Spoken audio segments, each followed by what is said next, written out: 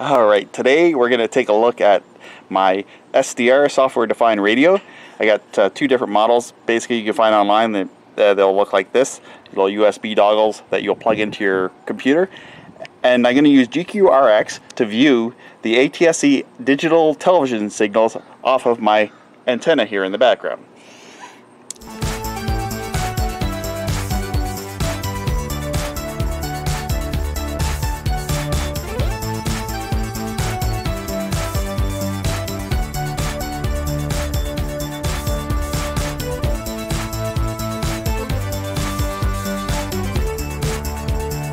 Alright, so I'm in a program called GQRX. What I'm doing is I'm looking at the radio spectrum. And so here I am looking at channel 8 WWNY out of Watertown, New York. And this is the ATSC signal.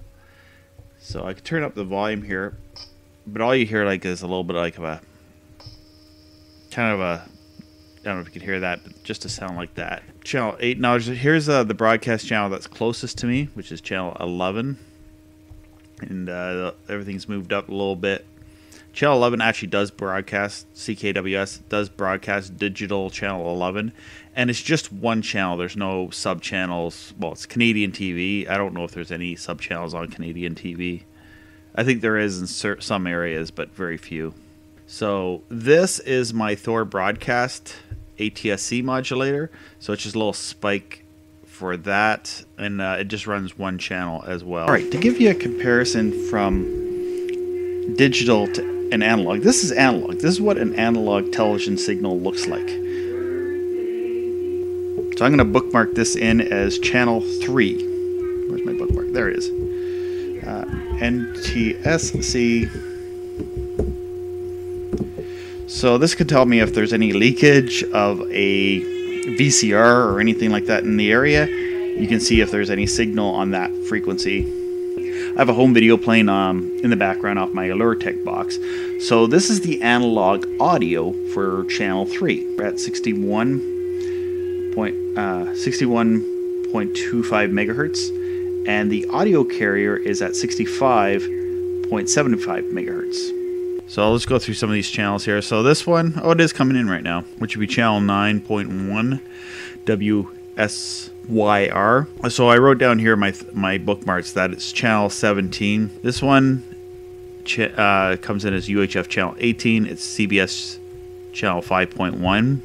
Same thing with this one. It's a channel 3, but it's actually on 500 megahertz, 310 megahertz, or 500 megahertz, 300 and whatever, however you would say that.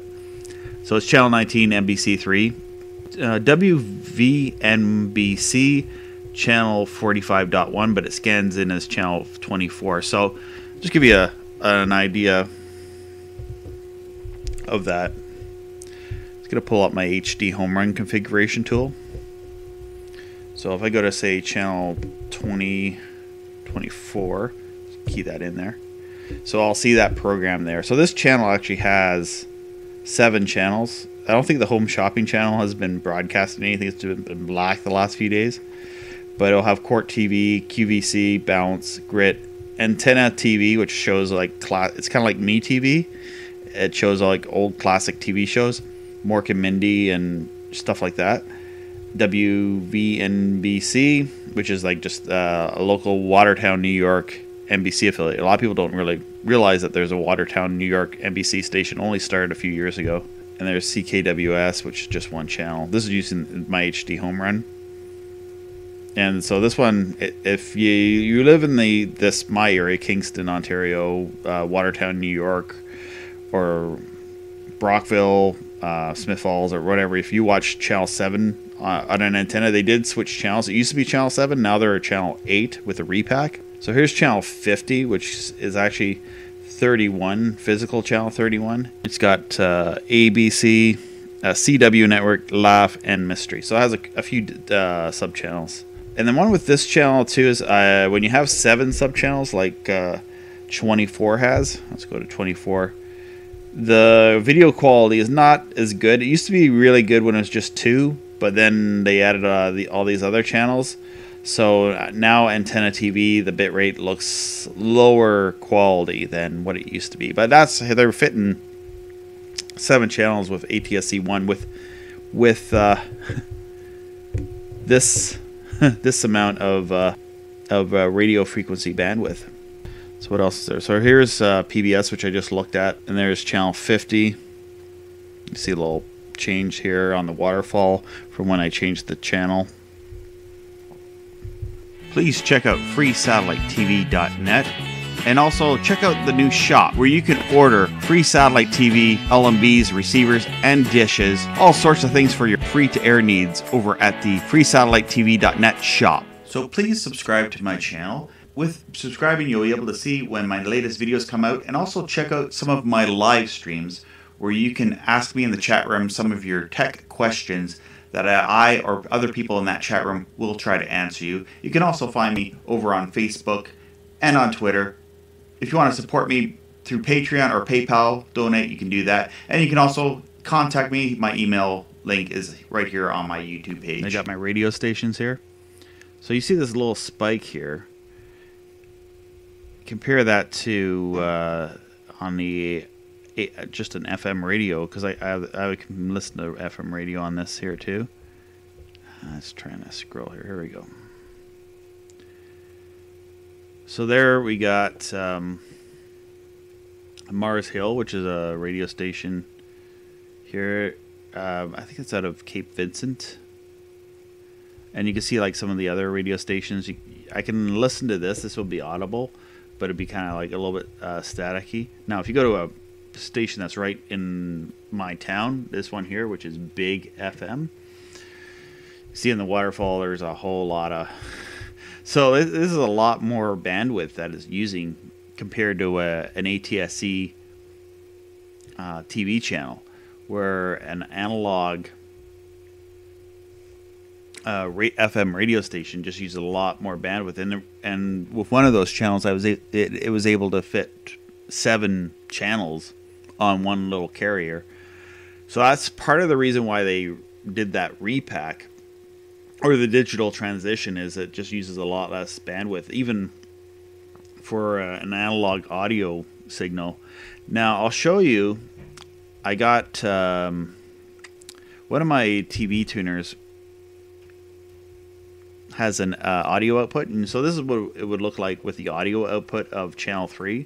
So this is like if you were to say hook up a VCR or an over-the-air tuner box and connect the RF output, the channel 3 output, to your software-defined radio. You can listen to channel 3 here on this 65.750 .750 megahertz. And so that's right now I have music on this. I gotta probably turn it up here. I don't have my... And I'm okay with the copyright issues with this, because this is the YouTube music library. So over on my... I'm actually using my Lure-Tech box.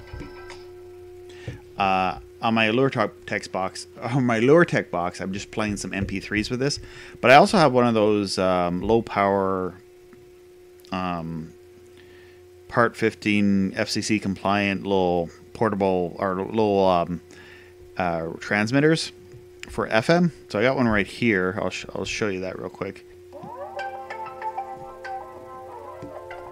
Just testing some music here on an FM transmitter.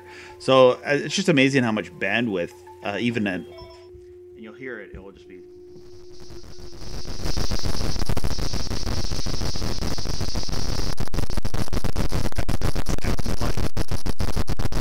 So this radio here has like the little dolphin on it. I just found one problem is the HF, which receives like the AM shortwave radio and amateur radio, CB radio frequencies, does not work on this unit, which is kind of a bummer. So let me know in the comments if you use one of these devices and what you use it for.